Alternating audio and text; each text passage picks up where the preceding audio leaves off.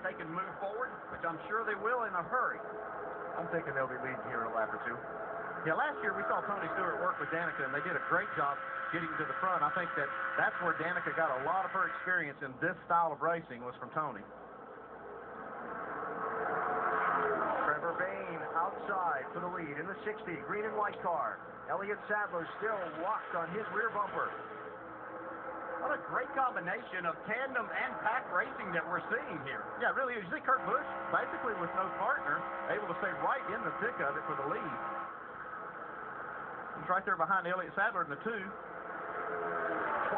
cars in that lead pack.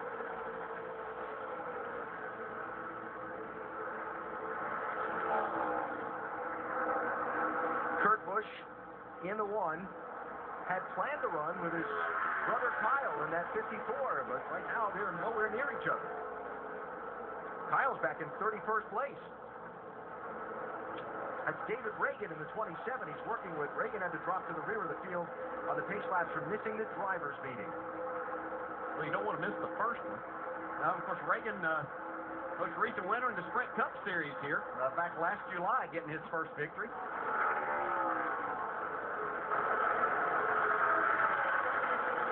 Bayne to the point. Deacon 3 wide. Stenhouse down low. It came time to make a switch there, see if they can get hooked back up. Yeah, that was pretty seamless right there. Nice. And to the outside for the race lead, Sam Hornish Jr. pushed by Brad Keselowski. Little Penske power there working together. Yeah, we expected this to be a pretty potent combination when these two drivers were able to finally get hooked up. They've made it happen now, and you can see them stretching it out. I think he's got a fast car in that group. Mike Bliss, that 44 car, he's digging on the outside.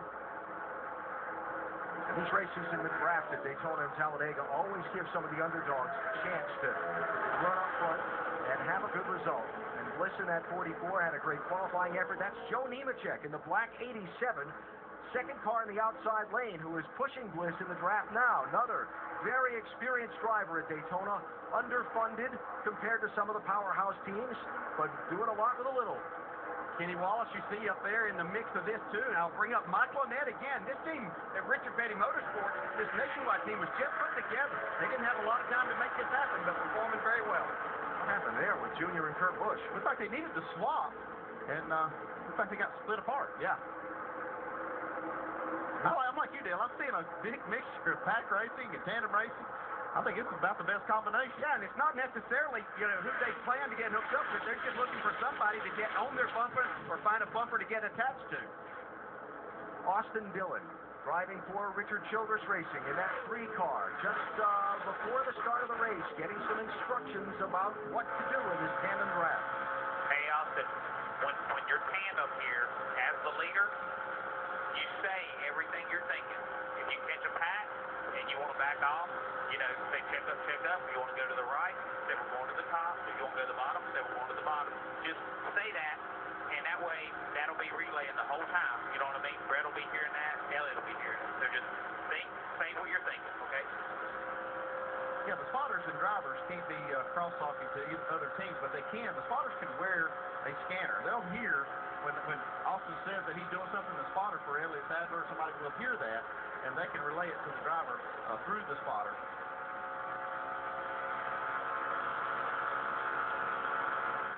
You can see that Austin wasn't letting off the throttle any at all, but was getting bypassed by a lot of cars. Sam Hornish Jr., Indy 500 winner. Out in front, Brad Keselowski, former champion in this series, running second. Third place, closely contested, it's Mike Bliss in the 44, Joe Nemechek in the 87. And to their outside, Michael Annette in the Richard Petty Motorsports 43, and Kurt Busch in the 1. We've made a lot of, we've talked a lot about the cooling system, how they changed that to kind of break apart these tandems.